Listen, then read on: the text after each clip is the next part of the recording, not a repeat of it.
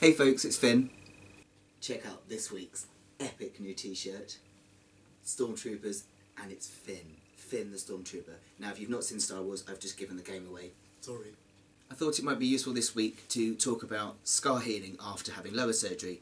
I've obviously got the arm graft from having radial artery phalloplasty, and I've also got incisions going down into my groin where they did the nerve hookup, and also under my buttocks where they took the skin graft. So there's quite a lot of scar area to kind of take care of. So I thought I'd share with you how I'm doing that. For top surgery I used Tamanu oil, and I absolutely swear by it. I used this brand, which is Zebra, and I found it to be one of the best oils. I've used quite a few. And it's just got it's a really nice quality oil, it's organic, and it hasn't got a hugely strong smell, because Tamanu oil is quite a strong smelling thing. It's very much kind of a developed taste, but I like it. Swear by this stuff. Tamanu oil is really, really great for skin regeneration and scar healing and cell growth. I'll put a link at the bottom to a link about Tamanu oil.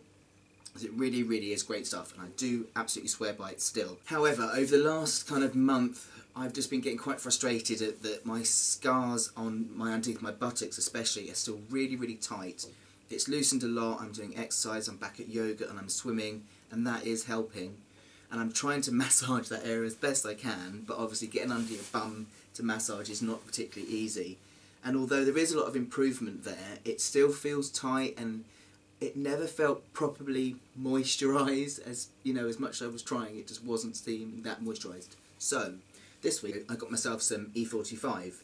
We have this in the UK, I presume there's equivalent elsewhere. It's one of these kind of dermatologically tested, perfume-free jobbies, and it's for extremely dry and irritated skin. I just started using loads of that, just absolutely covering my ass in it and massaging it in, and oh my god, it's just amazing. I don't know why I didn't think about doing something like this before. It's helped so, so much. I've only been doing it for about a week and a half, and already it's made so much difference.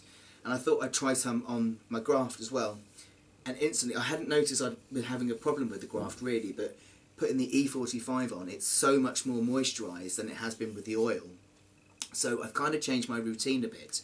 Now I think the thing is with the Tamanu is because it wasn't on a huge area, it was just on those incisions underneath. It was working fine for that, but because it's obviously a larger area on my arm and on my butt and everywhere else, I think the oil isn't enough to massage that huge amount of area in itself. So what I'm now doing is applying the E45 first, working that in to my bum and everything, and my graft. And then once that's dry, once that's all worked in, then I'm using the Tamanu oil on top of that for its skin properties. So it's the E45 is for the moisturising properties, and the Tamanu oil is for the oil benefits of skin healing and what have you. And I am still finishing off with Coat, which I swear by as well. I use that on my top surgery scars. So once the E45 is worked in, and then the oil was worked in, once that's all dry, I then apply a thin layer of Coat. I concentrate mainly on the outside areas where the actual line of the scar is, but I also do go lightly in the middle as well. I mean, this stuff isn't cheap, so to cover your whole arm with it can get expensive. This lasts me about 6 to 8 weeks, and it's roughly about £20 in the UK. Some doctors will prescribe it. My doctor used to prescribe it, but they've had a change in their policy now and they won't. And to be honest, I've had so much of this off my doctor, I actually really don't mind shelling out myself. As I say, over like 6-8 weeks it lasts well. So yes, I do concentrate more, only the tiniest bit anyway, concentrate more on the outside and then just kind of work it in as well. And as I say, I've noticed such a difference, even in the arm graft, which I thought was doing really well on the oil itself. I don't know if it really comes across in camera, but I had, well, you can see it's kind of different colours in some places. And it just seems to me that the skin tone has evened out a lot more since using the E45. It just feels so much smoother in general as well, really. But it does seem to be evening out in skin tone. But yeah, that is my routine, and I highly recommend those three things combined. It seems like a lot of a faff, but let's face it, if it works, it's worth the faff. I'm now 5 months post-op, and I'm actually really pleased about where it all is. There isn't really much else to say in terms of my 5 months this month. I just really want to share this new skincare routine with you. I think what I've noticed on my arm is it seems to be kind of less swollen around the edges. Like this wrist was quite puffy here, and it just seems to be a lot flatter. It just seems like the arm's a lot, I don't know, a lot more joined. It was kind of looking like in pieces, almost like the hand was stuck on. But it just seems to be a lot more flushed with the skin now. That's the word I'm looking for. It looks to be a lot more flushed with the rest of my arm. Apart from that, nothing else has really changed. I'm still getting more feeling down below, which is amazing. The feeling is still not... you can feel its erotic sensation and it's going to be fine. But at the moment it's just too sensitive, really, to touch my new penis. So I'm using my old equipment still. So I can still achieve orgasm, but at the moment that's through my old equipment.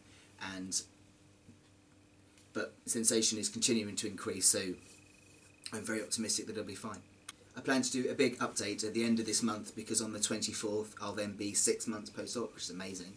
So on my Tumblr account, because I obviously don't share pictures on YouTube, I talk about lower surgery on here, but in terms of showing really intimate graphic pictures, I leave that to my Tumblr account, and on there I will do a big 6-month catch-up in terms of like pictures from early on right till now, and do the whole collage so you can see the progression of the healing. I will do something on YouTube as well. I might just kind of do a kind of brief synopsis of the whole thing so far somehow. I'll try. But if you have anything you want me to answer, any specific questions, any ideas about a vlog that you'd like concerning lower surgery, please do drop me a message as always, and I am always very happy to help.